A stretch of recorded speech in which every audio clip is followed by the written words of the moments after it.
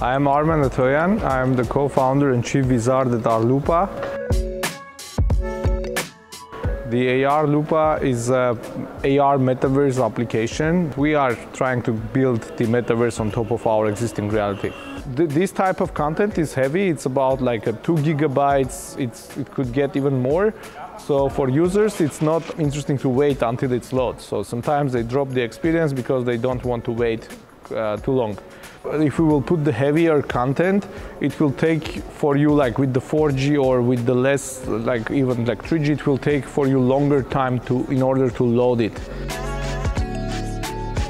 It needs like high-speed internet in order to go to the server and like every time to correct its position. If we are relying on a cloud recognition or we are doing the cloud-based anchor tracking.